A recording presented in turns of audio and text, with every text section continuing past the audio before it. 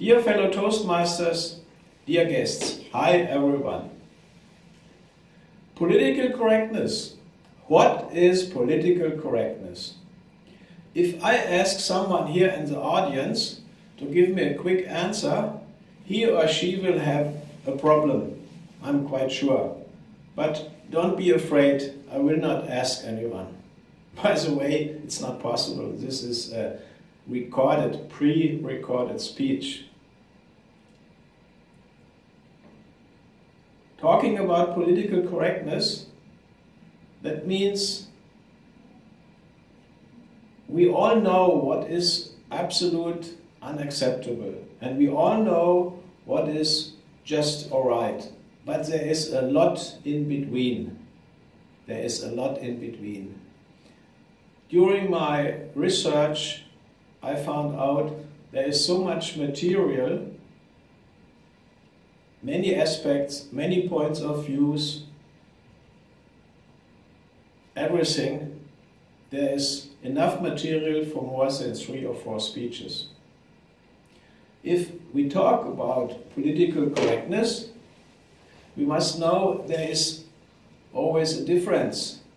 What does that mean?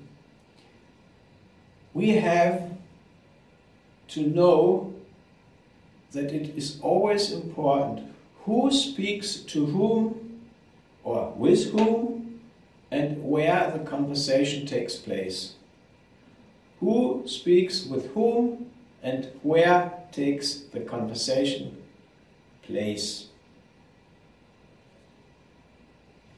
For example, women speak about men, men speak about women, Germans about Italians, and they about us. Right now I would like to give a first example. There is a TV channel presenting a women's tennis tournament. The presenter from the TV program, he talks about the women's skills, of course. Later on, imagine he is in a sports bar, together with friends, men only, and they watch a similar women's tennis tournament. What is he speaking about then? The women t-shirt size. Later on, when he is at home and speaks with his wife about a similar women's tennis tournament, he uses just professional expressions. You see, sometimes we are politically correct and sometimes we are just hypocritical. I have another example. It's an example from our club here, from Esprit.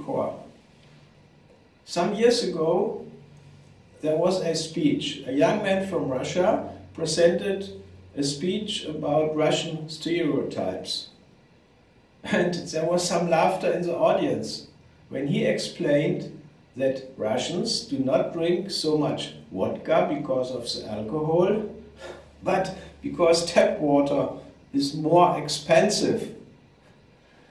You see, but not all the hundreds of millions of Russians would like this joke, I'm quite sure, would laugh about. Even though, on the other hand, stand-up comedians use jokes like this every day. Let me tell you something about a kind of test I saw in a German TV program some years ago. The TV team worked with 2 women. Those 2 women were in front of a stair, downstairs, both with the same amount of luggage on their side. One friendly, the other woman friendly and very attractive.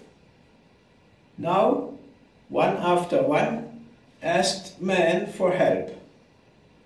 And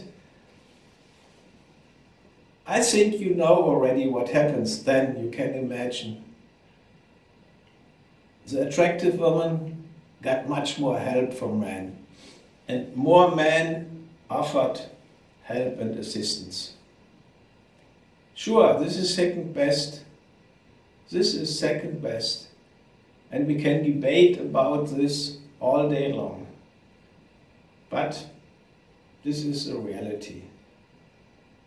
And this will be the reality for the next 1,000 years.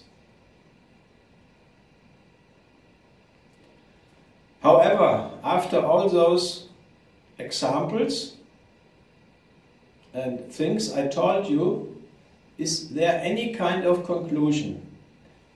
Yes, there is one. You know, we all have rigid attitudes, points of view, more or less.